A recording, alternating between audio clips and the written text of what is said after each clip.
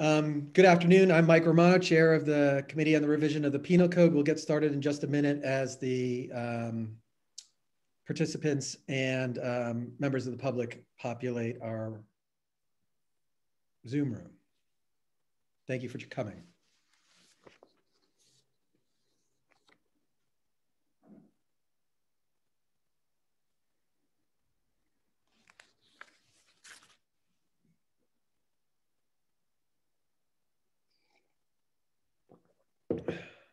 Okay.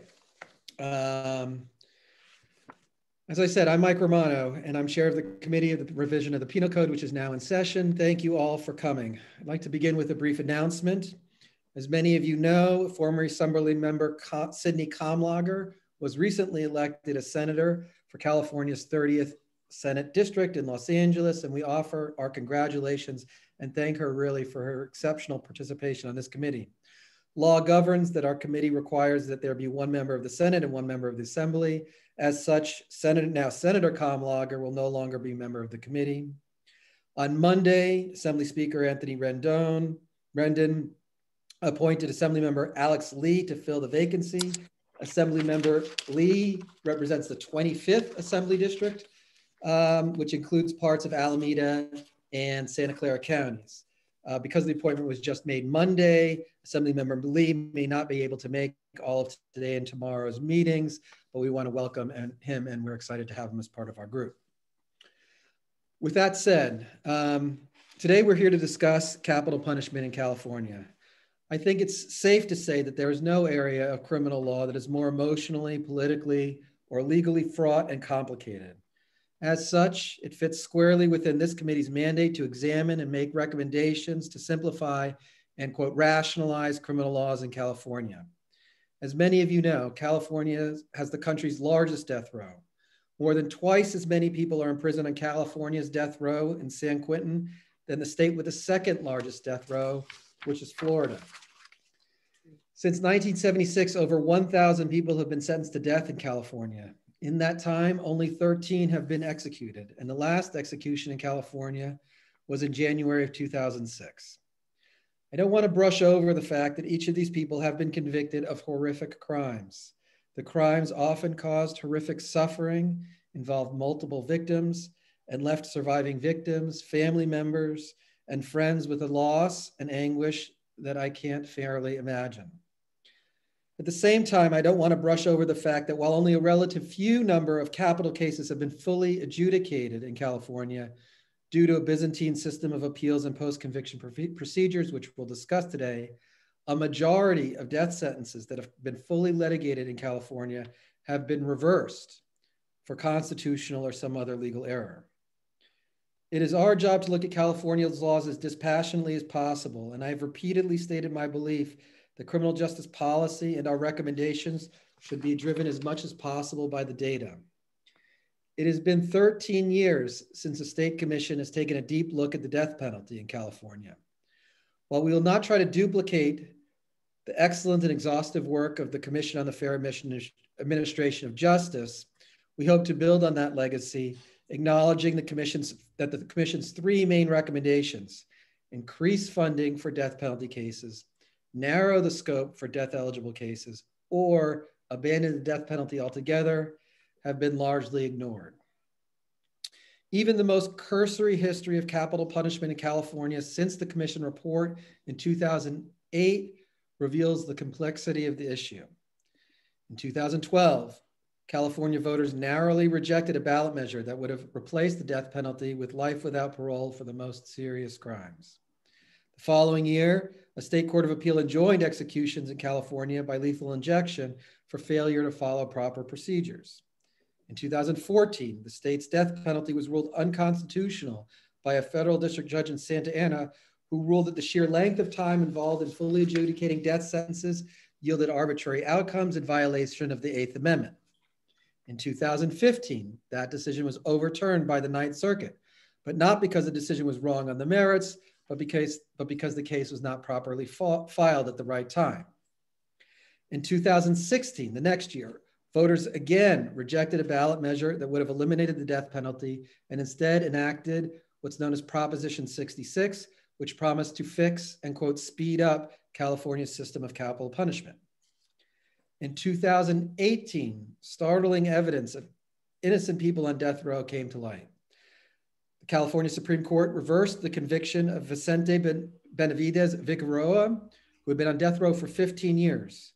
The court ruled that false and recanted evidence was used against Figueroa at his trial, and the death in his case may have indeed been an accident rather than murder. All charges were later dismissed. The same year, the New York Times also published the first of multiple investigative articles uncovering serious concerns that people on California's death row, in particular Kevin Cooper and Michael Hill, may be innocent. The Times quoted Ninth Circuit Judge William Fletcher, who I respect greatly, as asserting bluntly that Cooper was framed. In 2019, Governor Newsom carried out a campaign pledge by signing an executive order that imposed a moratorium, halting all executions in California and closing the death chamber in San Quentin. Last summer, the Supreme Court of California issued an unexpected order in a case called People versus McDaniel, questioning how jurors vote to impose capital sentences and asking the Attorney General to brief the issue. That order was followed by another startling development related to the McDaniel case, when Governor Newsom filed a brief before the Supreme Court arguing that, quote, racial discrimination infects the administration of California's death penalty, unquote, and that its current application violated state and federal law. We'll hear today from one of the governor's lawyers in that case as one of our witnesses, Elizabeth Semmel. Just 1 week later, George Gascon was elected district attorney for Los Angeles County and on his first day in office announced that he would never seek the death penalty, and further that he would work to recall the death sentences imposed by his predecessors. A death sentence is never appropriate resolution in any case, he said. Gascon then joined sitting district attorneys from Santa Clara County, Jeff Rosen, San Francisco, Jason Boudin, and Contra Costa, Diana Becton, arguing in the McDaniel case that the death penalty as applied in California is unconstitutional. Then just yesterday, two important developments. First, a significant national development as Virginia Governor Ralph Northam signed into law to eliminate the death penalty in that state. It is the first southern state to end capital punishment and the state which I believe has executed more people than any other state in the country. And second, also yesterday, Governor Newsom, of course, appointed Rob Bonta to be California's next Attorney General. As relevant here, as an assembly member, Mr. Bonta co-authored a bill to ban the death penalty and saying at the time flatly that, quote, the death penalty is wrong for California and I oppose it. So in summary, we have a death penalty in California which voters have repeatedly, albeit narrowly, endorsed in 3 separate ballot measure elections. We have a state Supreme Court questioning the legality of California's death penalty law. We have federal courts questioning the method, protocol, and regulations governing our executions. And we have the state's 2 highest law enforcement officials, the governor and attorney general, openly calling for outright repeal of capital punishment in the state. I think the situation is aptly summed up by a poll of Californians taken in 2019 showing simultaneous support for Governor Newsom's moratorium and support for keeping the death penalty for certain horrific crimes. In short, we're in a legal, political, and moral stalemate on the death penalty. Against that landscape, today we'll hear from people whose life work it is to study capital punishment. These are truly some of the nation's experts on the issue, on the history and constitutionality of the death penalty, its efficacy as a deterrent, its cost and reliability, its value to surviving victims, and disturbing evidence that the death penalty works as a crucible for racial prejudices that pervade the entire criminal legal system. And I look forward to hearing from them. So before beginning, do any members or staff have any questions or statements to make? All right. No. Justice Moreno? No. Oh, good. Excuse the siren. Thank you for indulging me. All right, with that, I'd like to introduce our first panel. Carol Steiker is a professor and co-director of the Criminal Justice Policy Program at Harvard Law School. Jordan Steiker is her brother, and professor of and director of the Capital Punishment Center at University of Texas Law School. And Sean Kennedy is professor and executive director of the Center of Juvenile Law and Policy at Loyola Law School. Thank you all for joining us. Carol Steiker, would you mind kicking things off for us? Thank you. Thank you, Chair. On behalf of my brother, Professor Jordan Steiker, and myself, I thank Chair Romano and the committee for the opportunity to speak to you today.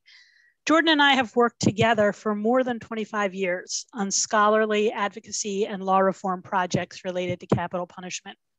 Of these activities, the project that is most relevant to the work of this committee is our report to the American Law Institute, the ALI, evaluating the success of its model capital statute. In 2009, on the basis of the report that we prepared, the ALI voted to withdraw its model capital statute, which provided the template for the current California capital statute, and indeed for all modern American capital statutes. The grounds for this decision was the ALI's conclusion that there are, quote, intractable institutional and structural obstacles to ensuring a minimally adequate system for administering capital punishment, end quote. The New York Times spoke in plainer vernacular, writing that the ALI had concluded that the capital justice system in the United States is irretrievably broken. We have provided the committee with an article that we wrote describing our work for the ALI, which includes the complete text of our ALI report. I will take just a few minutes now to describe and contextualize our work for the ALI and look forward to the discussion that will follow. The ALI is the premier nonpartisan law reform organization in the United States. In the criminal field, the ALI embarked in the 1950s on an ambitious law reform project of promulgating a model penal code, the MPC, which many law students are familiar with. The MPC committee initially proposed abolishing capital punishment in the model code, but the ALI leadership worried that the MPC would not be influential in the states if it took an abolitionist stance on the death penalty, and instructed the committee to formulate a model death penalty statute as part of the MPC. They did so, and the ALI formally promulgated the MPC with its model death penalty provisions in 1962. For the next decade, the states basically ignored the model capital punishment provisions of the MPC until the Supreme Court decided Furman versus Georgia in 1972, which constitutionally invalidated capital punishment as it was then practiced across the United States on the grounds of its arbitrary and discriminatory application. Not surprisingly, many states that wanted to bring back capital punishment after Furman turned to the MPC. In 1976, the US Supreme Court reviewed 5 of this new generation of revised capital statutes and upheld 3 of them, the 3 that were modeled on the MPC. And the Supreme Court explicitly referenced the MPC in upholding this new generation of guided discretion statutes, all of which use some version of the MPC's aggravating and mitigating factors. Thereafter, the MPC became the guiding template for the death penalty post-1976, the modern era of American capital punishment, and for California in particular, which passed its guided discretion statute in 1977.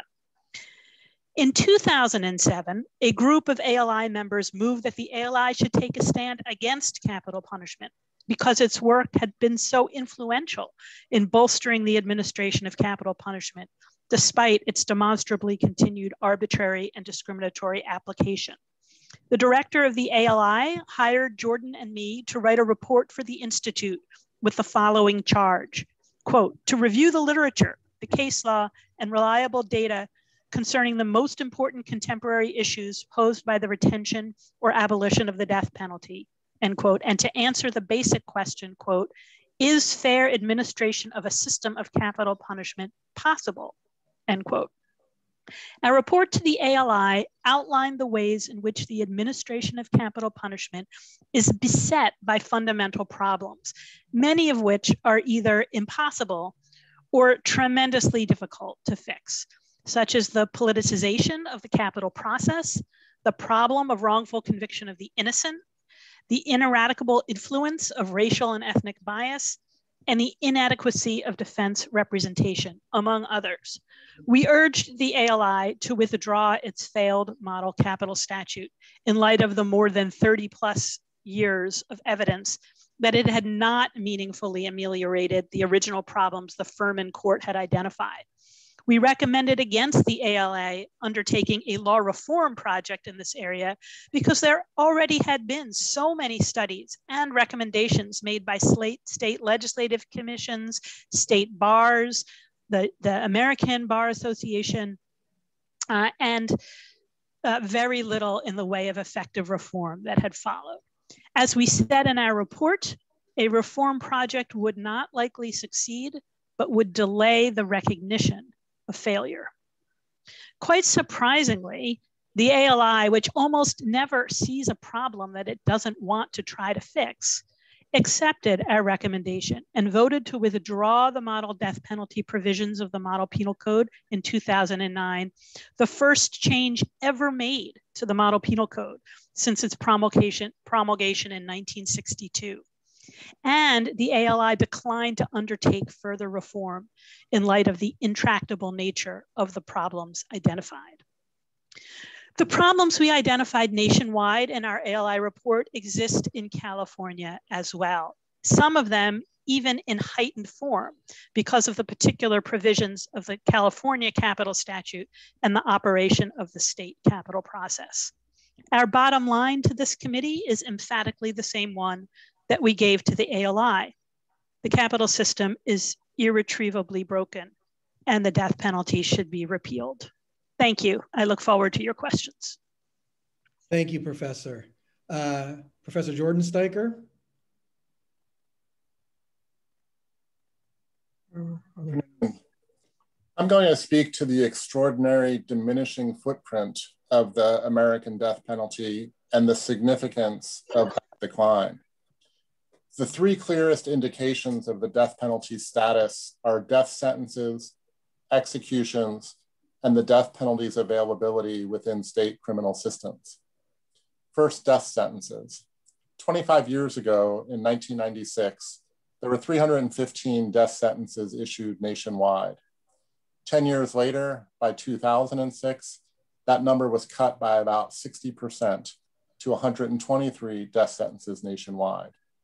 Over the past 5 years, we've averaged about 33 death sentences per year nationwide, representing an almost 90% decline from the mid-1990s. This is true despite a relatively constant number of homicides, murders and non-negligent manslaughters, ranging from about 14 to 17,000 per year nationwide since the late 1990s. We have gone from producing fewer than 2 death sentences for every 100 homicides to fewer than 2 death sentences for every 1,000 homicides. Executions likewise have declined. By the late 1990s, the United States was averaging about 80 executions per year nationwide, with a high of 98 in 1999. Over the past 5 years, we've averaged about 21 executions per year, representing a 75% decline. At the present moment, we've gone over 250 days since the last state execution, the longest stretch in 40 years, though in the waning days of the Trump administration, the federal government carried out 13 executions.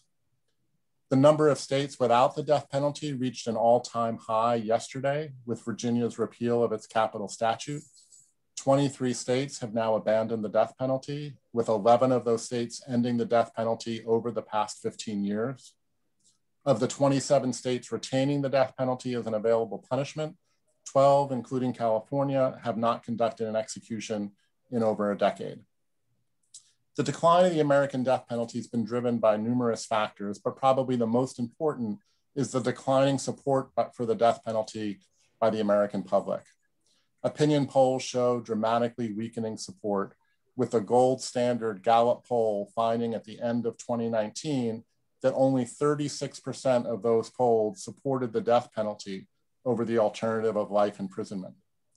It's worth noting that the decline of the death penalty in the United States parallels the dramatic decline of the death penalty worldwide, with every Western developed democracy other than the United States having abolished the death penalty, mostly within the last 30 years. Outside of the United States, the end of the death penalty has been largely viewed as a moral imperative and its retention deemed inconsistent with human dignity and the respect for persons.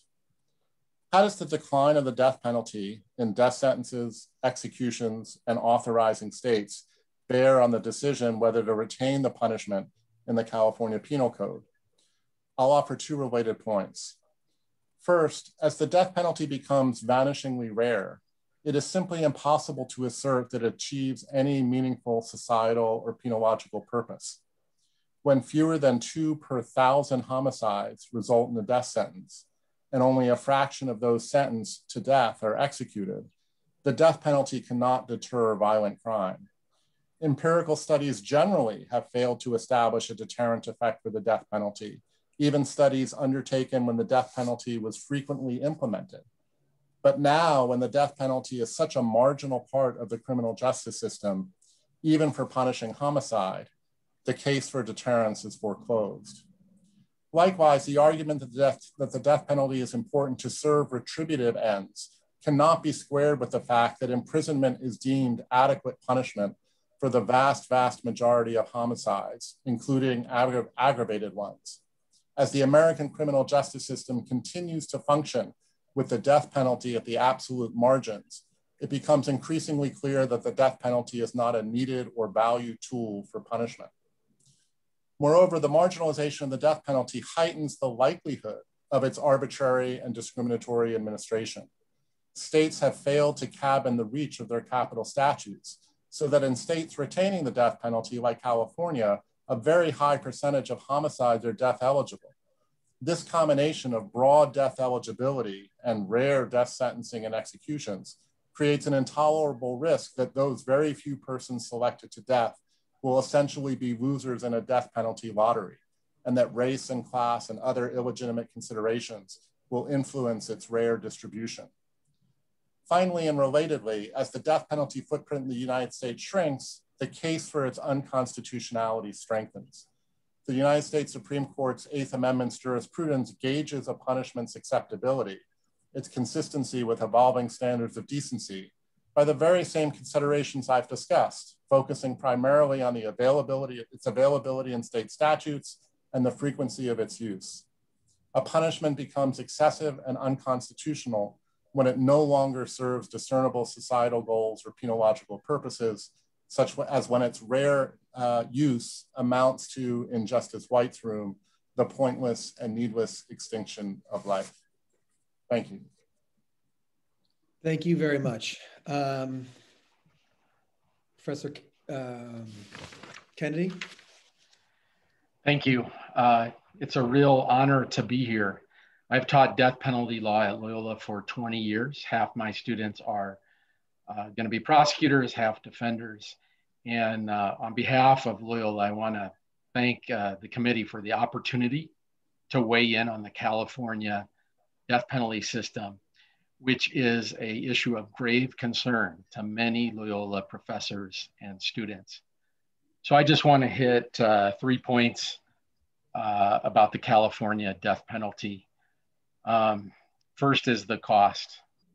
California devotes enormous resources to maintaining a death penalty system that has never really worked. And in 2011, Loyola Law School published a study showing that all of us in California had spent over $4 billion to achieve 13 executions in the modern era. Now that study's 10 years out of date, but one of the authors, my colleague at Loyola, Professor Paula Mitchell, has estimated that now the cost is $6 billion, even though there have been no additional executions since the original study conducted by herself and the late Ninth Circuit Judge Arthur Alarcon. This is roughly $500 million per execution. We have to ask ourselves, is it worth it? Two, I'd like to talk about racially discriminatory application of the death penalty in California. Many of my students focus on southern states and think that the death penalty is very discriminatory in the South, which it is. But our death row suffers the same problems. As has been remarked, we have the largest death row in America, 711 people and counting. And the statistics at San Quentin are startling. They reveal that California applies its death penalty in a racially discriminatory manner. African Americans constitute 6% of the total population of the state of California, but they constitute 36% of the death row population. That wild and stark racial disparity calls into question the popular California narrative that spending so much money on our death penalty cases ensures that full due process and equal protection under the laws will be given to all capital defendants. It's just not true, and the statistics reveal it. It may be that the newly enacted California Racial Justice Act will lead to a whole new wave of litigation, mining the racially discriminatory application of the death penalty in our state. And finally, I want to talk a bit about innocence, because Loyola also has a project for the innocent. In 2019, Governor Newsom, as we all know, declared a moratorium on all executions, saying he feared that he might execute innocent people. His concerns are well-founded, in my opinion. The advent of the Innocence Project national movement has held up a mirror to the entire country and forced us to confront the reality that our justice system is convicting innocent people, including 185 death row inmates to date who have been exonerated. An additional 192 exonerations involve innocent people who squeaked by the death penalty because they were instead sentenced to LWOP, life in prison without parole. And a 2014 study published in the Proceedings of the National Academy of Sciences concluded that there are many more innocent people on America's death row who we still just don't know about. Bringing it back to California, in our state, 5 men, all people of color, were sentenced to death and later exonerated. And my colleagues at the Loyola Project for the Innocent currently have 5 cases under active investigation where they have unearthed credible new evidence of innocence. And it's very difficult to get taken by that project. I assume the same is true in the other states' innocence projects. So in all likelihood, we're going to see many more death row exonerations in the future.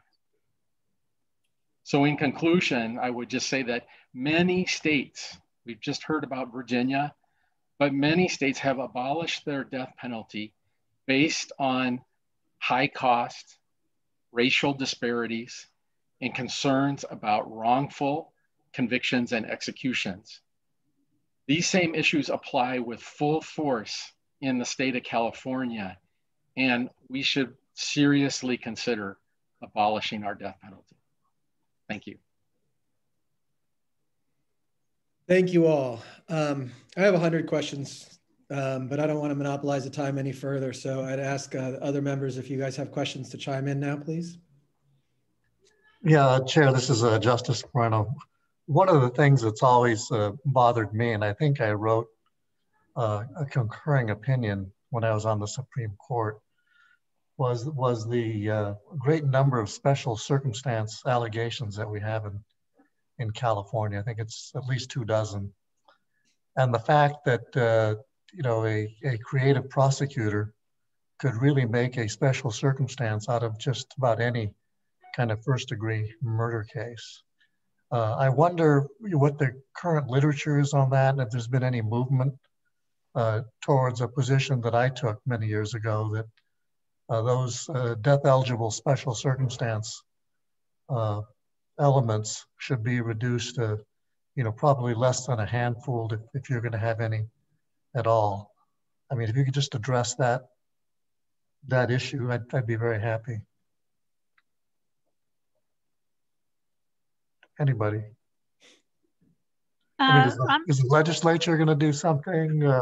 Is there any way of, cutting back the number of special circumstances? Have any other courts taken the position that, it's overbroad, the number of death qualifying circumstances?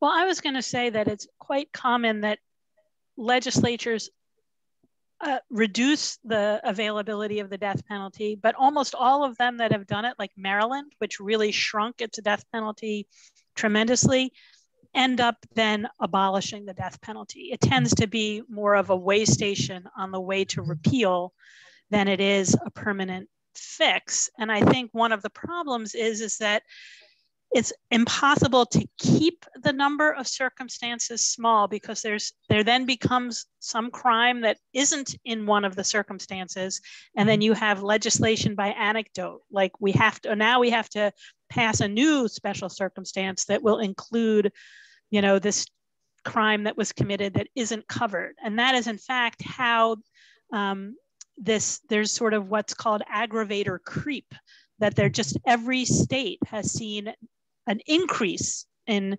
aggravating factors or special circumstances, as they are here in California, unless and until a state is really very close to repeal. So that tends to be the dynamic that we see.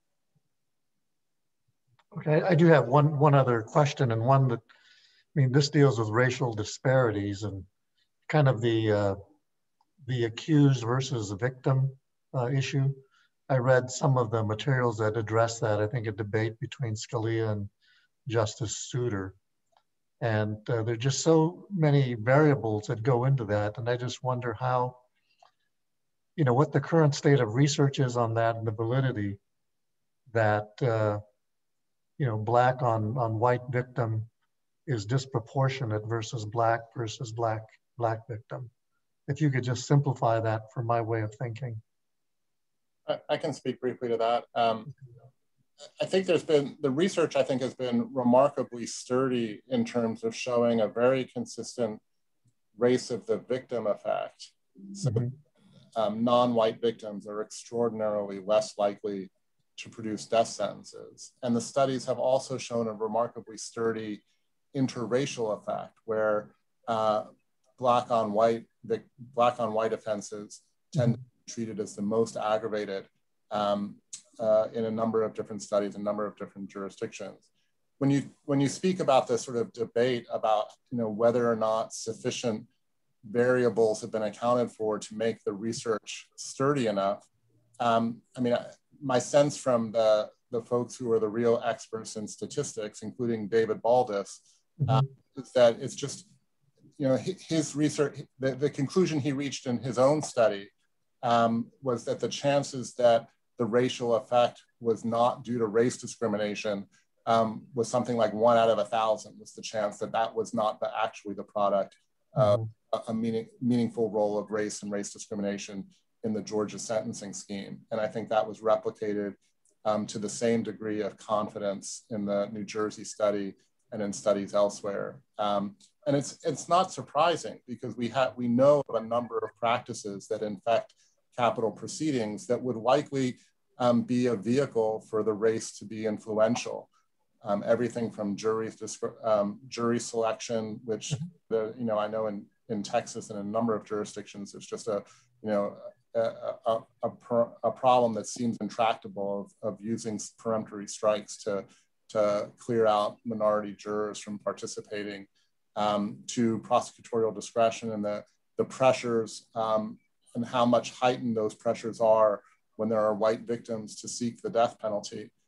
versus in cases involving minority victims. So I think the research is robust, and I think it's consistent sort of nationwide, and it's been intractable because there've been a lot of efforts to squeeze out the race discrimination. But the problem is there are too many opportunities for discretion to actually, get rid of the discrimination that goes along with the necessary discretion. Yeah, one of the questions that was raised in the reading, not directly, at least by myself, by my own account, was, have they ever isolated the factor of whether or not the victim was known or a stranger? Because it would seem that if an accused kills a stranger, a jury is more likely and a prosecutor is more likely to find special circumstance. But if it's a familial thing or a fight, spur of the moment, but then the people know each other, you're less likely to even find a death penalty charge in that case. That's a conviction. I think that intuition is exactly right, and it was definitely accounted for in the recent studies. All of the studies treat as more aggravating a stranger killing than a stranger killing, and even controlling for that factor, there still is a very large race effect. Okay. Senator Skinner. Thanks, Chair. A couple questions. One, and I think, Mike, you're the one who made this statistic, but maybe some of our other, the researchers who spoke might have the answer, but I wondered, you gave the number that there's been 1,000 people given a death sentence in California since 1976. Do we know how many in the last 3 to 4 years? Has it dropped over time, or even in the last 5 years? Yeah, it's been dropping in California, that's for sure. The counties that continue to do it are mostly in the South, right? The North-South phenomenon of the death penalty, I guess, exists in California as well. LA, Orange County, Riverside, and San Bernardino. I also think San Mateo County also up north. Yeah. But it definitely is dropping the past few years. I mean, when I graduated from Loyola in 1989, there were many death penalty filings, much less so now. Maybe, Chair, we could ask staff to put together that so we could see that pattern over time. And then also by county, that would also be very interesting to see.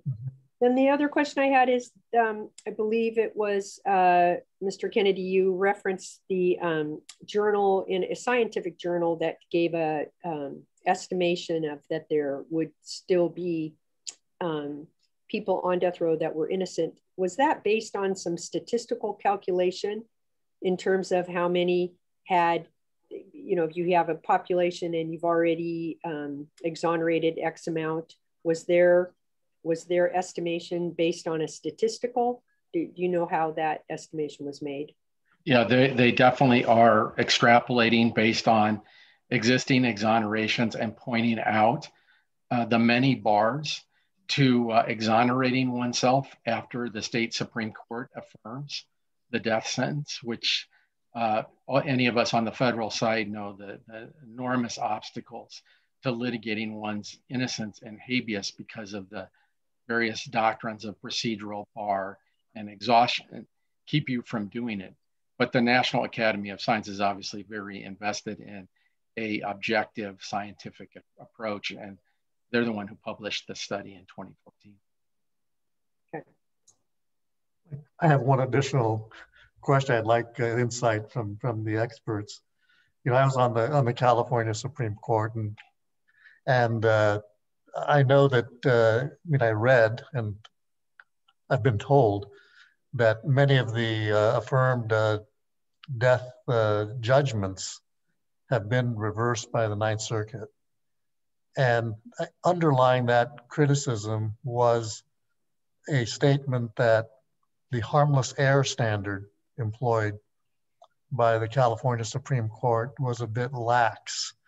Could you comment on that, and how is the standard of affirmance on, or the reversal of California Supreme Court cases. How is the harmless error? It's harmless error to the California Supreme Court, but not to the Ninth Circuit.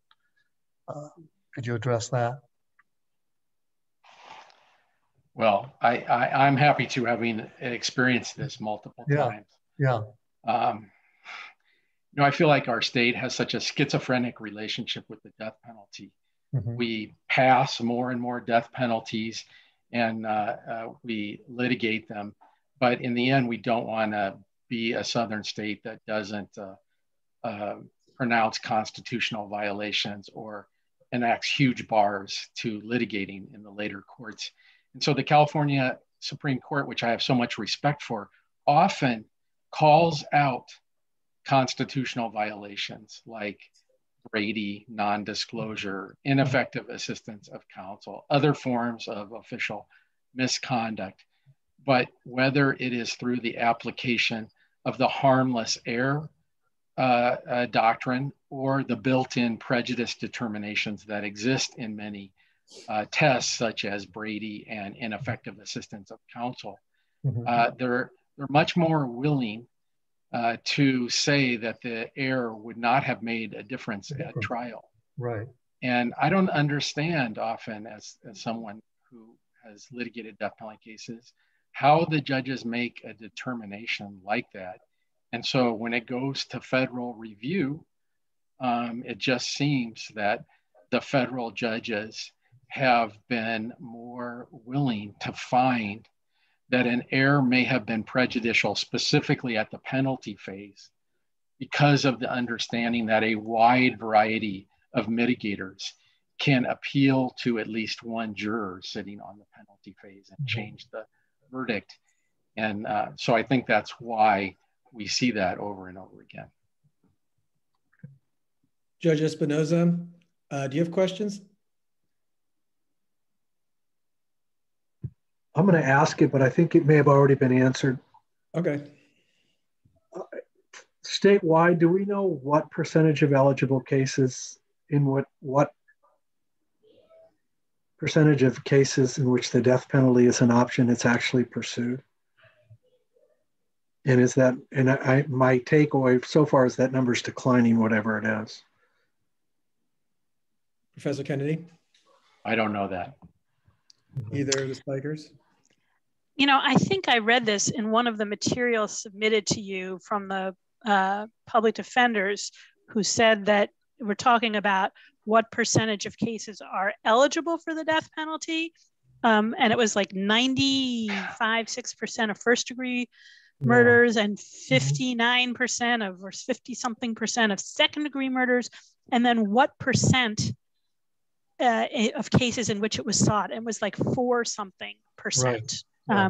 So that's having just read that last night, like I don't have the point, 4 point what, but it was something like that, 4 point something percent out of 95 or 6% of all first degree murders, and almost 60% of second degree murders. So it was very much a shrinking number. Right, and I think, very much dependent, as Sean Kennedy pointed out, on where the crime was committed. If it was in San Mateo or the Inland Empire, you're more likely to get the special circumstance or capital death penalty sought in those areas. And one thing that's always perplexed me, coming from Los Angeles, where Judge Espinosa also sat, my sense was that the LA County District Attorney's Office had a more rigorous review with a kind of a death penalty panel reviewing the cases, and therefore maybe the overall number of homicides is greater, but seeking the death penalty in fewer circumstances. And my sense was that kind of rigorous kind of review pre-filing was not done in other counties. Do any of you have any kind of insight into that? We do know that it all depends in what county you're charged, but I wonder what kind of review process some of those indicated counties actually undergo. It's certainly not a requirement, Justice Moreno. So prosecutors do what they like. And of course, they're independently elected constitutional officers who some of them jealously guard that power. Yeah. But you're right, in LA County District Attorney, based after the early death verdicts, which I think were much less prudent than what you're talking about now, they instituted a special circumstances committee where everyone would gather together and consider memos both from the trial prosecutor and the defense team, which is at a disadvantage, of course, because they don't know everything and they're not in the room. But it is a reform that existed at LA County that I don't think exists in the other counties surrounding us, specifically in the Inland Empire. Right. But what about, I mean, at the federal level, isn't there before they can seek death, isn't there a special committee that has to be cleared in DC? And the defense counsel has input into the process to put on kind of a pre-mitigating evidence as to whether or not it should be a death case. There's a central death committee that follows a similar pattern as the LA County Special Circumstances Committee. Again, it's very hard for defense counsel who knows almost nothing is participating in that process, and is not in the room the way the trial prosecutor may be when the committee does the kind of question and answer that we're doing here. I want to jump in here. I have questions for each of you. Carol? I'm sorry. I wanted to follow up on my answer to Justice Moreno before, because I found the site that I was thinking of, and it actually was in a different thing. And I'm not even sure it's part of the materials before you, but it's an article that I was reading called Death by Stereotype, Race, Ethnicity, and California's Failure to Implement Furman's Narrowing Requirement. So that's in one of the footnotes. One of the footnotes of what was given to us. Right. So it was in one of the footnotes, and I went to read it, and here are the precise numbers. 95% of first-degree murder convictions qualify under the 2008 California statute as eligible, and only 4.6 of those persons who have committed a factually eligible capital murder were sentenced to death. So it's 95%, 4.6% of those eligible. 95% of convictions or charges? Charges. 95% of all first-degree murder convictions qualify under the 2008 California statute as eligible for the death penalty. Well, as I said, I have questions for each of you, but before I get there, and I don't mean to put members on the spot, I know for certain, Justice Moreno, that you've sat on courts affirming death sentences. Judge Espinoza, did you ever impose death sentence? I made some very strategic career choices that left me out of the death penalty loop. I had the option at the end of my term as the supervising judge of criminal to move up to the 9th floor, which is almost exclusively death penalty cases, and chose not to sit there. In my previous assignment in the Southeast District, I quite intentionally avoided accepting volunteering for death penalty cases. Yeah, and that's how it works in LA, at least, the judges volunteer to... Well, I'm just talking about a small district. There are 12 geographic districts. So in my district in the Southeast, if a death penalty case came in and didn't get transferred downtown, which was very rare, most of them came downtown to be handled on the 9th floor. You could step up if you were a criminal judge or had an all-purpose trial court. But I wouldn't say that's a countywide system. It's just how it worked in the Southeast. The cases were randomly assigned, but at the time of trial, if the calendar court couldn't accommodate the case, it would go out to an all-purpose trial court, and I never had the opportunity. So, I wonder if the judges being able to self-select, if that also is another problem. I wouldn't say it's self-select. I don't want to misstate it. For a short period of time, I had an all-purpose trial court. I just never had the opportunity to try a death penalty case, and that was, Yeah, but you could always decline to go to the 9th floor, also, where you're more likely to get a death penalty case. Which I did. I declined an assignment to the 9th floor because the 9th floor was almost exclusively death penalty cases, and it just, You know, I had other interest in the criminal justice system. Yeah. Well, I had many special circumstance cases, but they were all LWOP. I did too. For one reason or another, they didn't seek death, or they considered it and then withdrew it kind of at the inception of the proceedings. Yeah, I had a number of LWOP cases as well. Yeah. So we have about 20 minutes left on this panel. And like I said, I had questions for each of you, and I suspect my questions might generate others. So I'm going to start with Professor Kennedy. Professor Kennedy, can you talk a little bit about Prop 66? What it means politically? Let's just start there. What it attempted to do legally, and what has been the effect, if any? Yes, I think, Chair Romano, I think Prop 66 reminds me a lot of the Anti-Terrorism and Effective Death Penalty Act of 1996 on the federal side. So there's a perception that the California death penalty system is broken, is dysfunctional, right? The former Chief Justice of the Supreme Court used that language. And so Prop 66 is an attempt to say the problem isn't the issues that are inherent to the California death penalty, you know, that its cost, its discrimination, the mistakes. The problem is that there are all these delays that are caused by the courts and people over litigating. So it puts people on a schedule, much like the EDPA in federal court did. And the belief was that it would speed things up and we would finally have a working death penalty.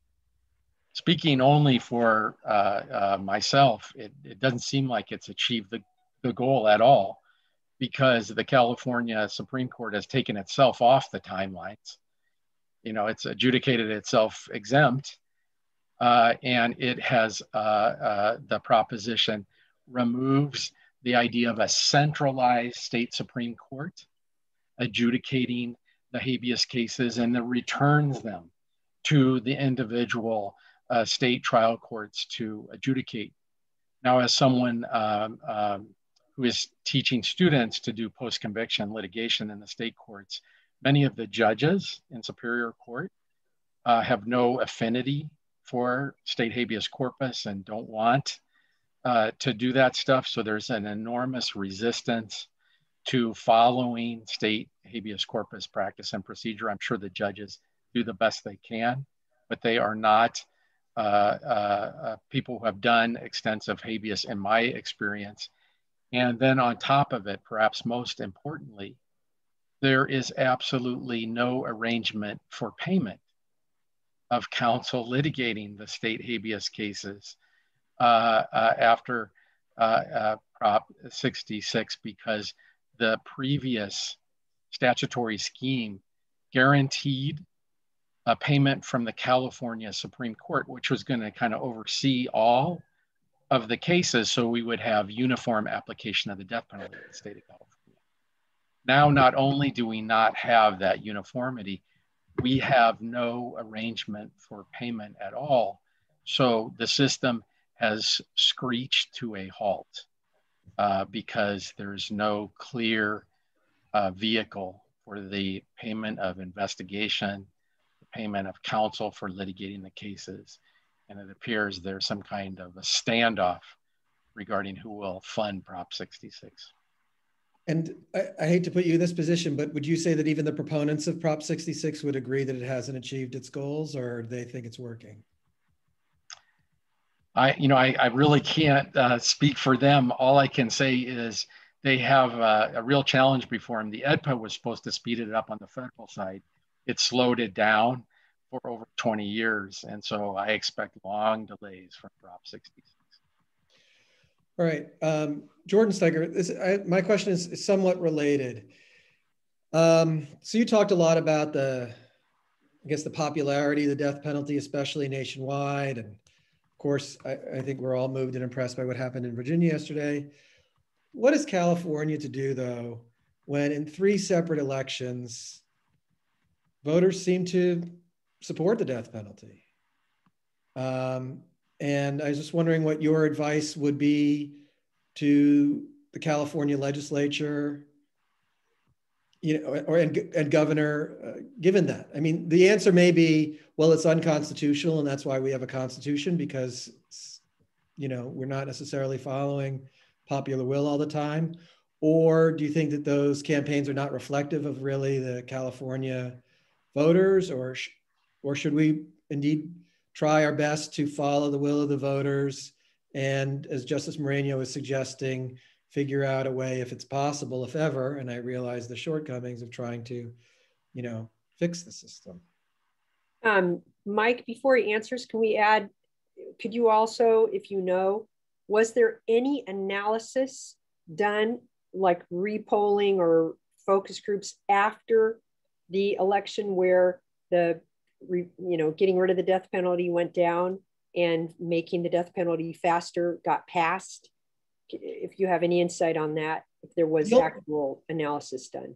There's been tons of polls, as far as I understand. The one that I think really seems revealing to me and sort of struck me as exactly where California is where a majority of voters support the moratorium. This was a 2019 poll, and support the death penalty, at least for the most extreme cases. It's a stalemate, or I think Professor Kennedy said schizophrenic. So I'm going to put it to you, Professor Steiker. I appreciate that we could just say it's unconstitutional and doesn't matter what the voters think, but how do you address this conundrum? So I have a few observations. I mean, I don't think I can really answer the hard question about what your role should be and how sensitive you should be to, how voters, when they're involved in direct democracy, act, and how to interact with the legislature. I mean, those are very difficult questions, but I do have some observations that are sort of general observations, not limited to California, which is that there tends to be a higher level of support that is voiced when you're asked about the death penalty in the abstract, or even at the sort of in the Prop 66 way of, do you want to make sure that death sentences are carried out more quickly in the abstract, than when people are actually in the crucible of having to make decisions, when jurors have to make decisions, when prosecutors have to make decisions, that there's often a different sentiment and a different sensibility. It's a lot easier to pronounce support for the death penalty as an abstraction, as opposed to being involved on the ground. There's also, at the same time, there's also kind of a strange, as my sister was talking about earlier, the sort of politicization of the death penalty, which is, a lot of actors can act recognizing that they will meet immediate needs without actually necessarily wanting to produce executions. So that there's sometimes the incentives in the system are corrupted and skewed, where it's very easy for a local DA to make the political statement of seeking the death penalty, knowing full well that that's not likely to produce an execution, and the incentives and the costs are often then spread out, so that the state as a whole is going to bear the incarceration costs, the state as a whole is going to bear the costs of, post-conviction litigation, even direct appeals, and so on. So I think it's such a complicated process. And I also want to point out one other thing, which I think most people don't even realize when they think about the California experience, which is there's not a single jurisdiction in the entire history of the world where the death penalty was abolished through direct initiative or through direct democracy. And we now have over 100 jurisdictions that have formally abolished the death penalty, 100 different nation states. None of them accomplished it through direct democracy. The fact that California came as close as it did is actually extraordinary when looked at through the sort of broader lens of history, that abolition of the death penalty has invariably come through courts and through legislatures that are somewhat at a political remove from decision makers, from voters. That it's often a decision that's made on reflection rather than on sort of a thumbs up or down in a sort of direct kind of electoral process. So I think it's worth remembering and noting that California would have been the first jurisdiction ever to permanently abolish the death penalty through a direct democratic vehicle. I hadn't realized that. I share a lot of your intuition, though, about people wanting it both ways, to impose a death penalty, but not knowing it's happening and spreading out the costs. I'm gonna ask you one more question that I think is difficult politically, and I wonder what your reaction is, and then Carol Steiker, I have a question for you. What role does life without possibility of parole play in the abolition of the death penalty? And in the states that have abolished the death penalty, do they all have LWOP? Was that central to the campaigns and understanding? Let me go back a half step too about what you're saying about upon reflection. I was lucky enough to work with Governor Newsom on the moratorium in California. And I think that his experience with gay marriage in California was very similar, right? Voters had recently rejected gay marriage, and he just felt that it was important enough. And sure enough, years later, I think that on reflection, people strongly support his position. But getting back to LWOP, the charge of our committee is well beyond death penalty, and we have heard a lot about LWOP in California and how horrific it is for thousands and thousands of people. And I was wondering how important you think LWOP is to the conversation about abolishing the death penalty. Well, I'll be candid in saying that LWOP has been instrumental in a number of the jurisdictions that have repealed their death penalty statutes, because it's an easy sort of soundbite that you won't have to worry about the offender committing another violent act outside of prison. And every jurisdiction, I think, except Alaska, actually, which abolished the death penalty, it came in in 1959 as a non-death penalty state. So I think every jurisdiction that has gotten rid of the death penalty has LWOP except Alaska as the alternative to the death penalty.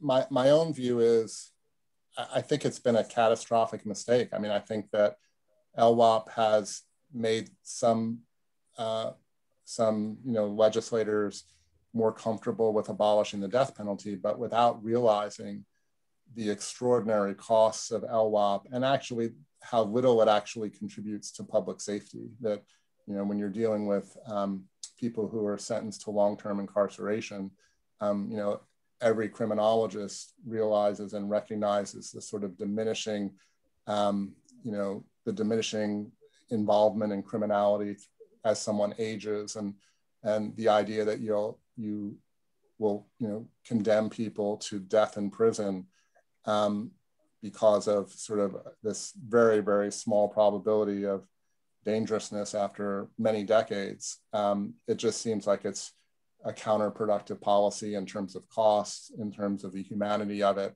But I understand that as a political matter, it makes it, a lot more palatable for people who are otherwise sort of on the fence about the wisdom of the death penalty to have LWOP as an alternative. But, it's worth noting that around the world where, countries have abolished the death penalty, the United States is an incredible outlier in having life without possibility of parole. All of the Western developed democracies that have gotten rid of the death penalty, I don't think any of them require the imposition of life without possibility of parole for aggravated murder. So it's, the United States is an outlier both in its retention of the death penalty and in its use of life without possibility of parole. And I think that history is not going to be kind to LWOP as sort of a penological tool. Is it your sense that the states that have abolished the death penalty, that has fortified the LWOP rule, or is it once we reduce our retributive impulses, that maybe then LWOP is actually weakened once we eliminate the death penalty? Yeah, I think that would be an overly optimistic assessment at this point. To this point, the abolition of the death penalty has, for the most part, radically strengthened and expanded LWOP. A lot of jurisdictions that would otherwise not have LWOP, I think, have LWOP because of the abolition of the death penalty, and many more people are serving LWOP that never would have been considered, where the death penalty never would have been sought against them. So it's not just we've replaced death sentences with LWOP, we've replaced death sentences and then a whole range of offenders who would never have received the death penalty with LWOP. So that's, you know, it's something to consider about whether or not, if LWOP were the, if LWOP were the, you know, the only punishment available for, you know, first degree or second degree murder, or however it would operate, aggravated first or second degree murder in California. You know, I think that becomes sticky. I don't think it's easy to unwind that even after the death penalty's gone. Yeah. You know, ironically, the DA's position, I forget which organization, says that having LWOP will increase the costs of prosecuting homicides, because they're going to go to trial more often because you don't have the death penalty hanging over them.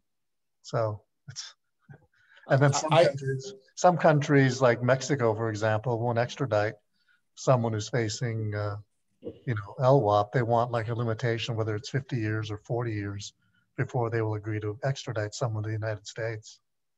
I think that's fascinating and a real difficult problem, especially, I know you haven't been privy. I mean, this committee has been really, I'm reluctant to use the word bombarded, but really struggles with the LWOP question in California because it's so huge. So I think it's on the forefront of our mind.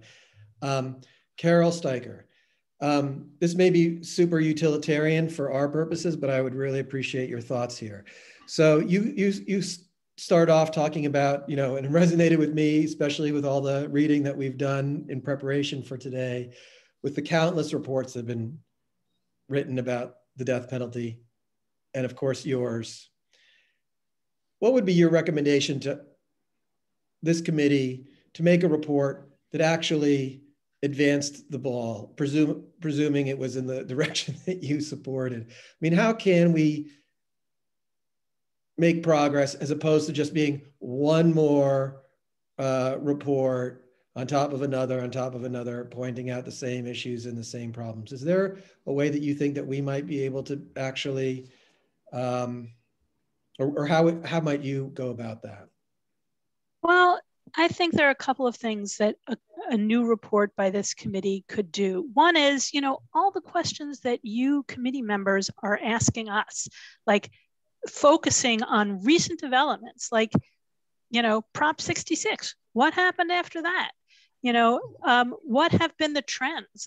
You know, Senator Skinner was saying, I want to see what's happened over time, you know, what those trend lines are, and the geographic, you know, clumping of the death penalty, like some really good graphics that make this pop for people to understand recent developments, and also to understand how we've tried in the past to fix this thing, and it's not getting fixed. So I think in some ways, you know, kind of doing a retrospective and seeing, you know, looking back and seeing the failures of past reforms and the failures of past recent initiatives and the trend lines can really make a difference in terms of shaping public opinion. And I think, you know, just to get back to the public opinion piece that you and Jordan were speaking to, you know, it's a common saying in the death penalty context that support for capital punishment is a mile wide and an inch deep. That if, you know, you wake someone up in the middle of the night and you say, do you support capital punishment? They're like, I'm in. But then when you make them aware of, you know, things they kind of should know, but aren't focusing on, about, you know, the costs and the problems of wrongful convictions and the racial and ethnic disparities, they're like, yeah, maybe not. Or, you know, so I think you know, moving the depth of that public opinion is really powerful. And you see this, I mean, the change over time in support for the death penalty is really significant. And what kinds of things shape that? It's information like the kind that you all are gathering right now. So I would say it is a worthwhile project. You know, when we took on the ALI project, we were like, should we even do this? The ALI is the most dinosaurish, slow-moving body. They're going to file this away in a box like at the end of the Raiders of the Lost Ark, and no one will ever see it again, and it's just going to be pointless. But amazingly, having written this report, the ALI actually voted to withdraw their support for their own model penal code that provided a template. And you are not the first legislative committee that we have been asked to testify before. And we felt like, God, that was totally worth it because it's getting attention from important people who can do something. So that's what I would say about how you might think about your report as one in a line of many. I'm curious to follow up on that. I agree, and I've heard the mile wide, inch deep, and you know, the various campaigns to try to eliminate the death penalty in California, you know, were strapped for cash and didn't really have the resources to communicate the information. In the states that have eliminated it, has it been a leader? Has there been something that's broken through? Has it taken a governor? Is there a common thread that sort of breaks the logjam politically? I do keep on coming back to the gay marriage piece because I think that, you know, that resonates particularly well for, you know, Governor Newsom. But, you know, we had Prop 34 was on the ballot, and Governor Brown, you know, who was supposedly against the death penalty, only came out in support of it after, you know, on election day, like after he voted, I think, actually. So does it take a singular leader to stand up and say enough is enough? I mean, what is breaking the logjam, in your opinion, or what might in California? I think often it is. Every state has its own story. So I wish I could tell you there's a silver bullet and you just do this and that like triggers it. But very often there is a charismatic person or event that happens. You know, for example, in Illinois, you know, it was exonerations off of death row. And then the governor appointed Scott Turow, you know, the famous novelist, but former federal prosecutor, to a blue ribbon commission. And he wrote a book called Ultimate Punishment about how he went from being a death penalty supporter to a death penalty opponent. And I think that really helped. You know, I think in Virginia, it's changing demographics. In, you know, Maryland, the leadership of Congressman Jamie Raskin was tremendously important to Maryland's repeal. Like, I think there are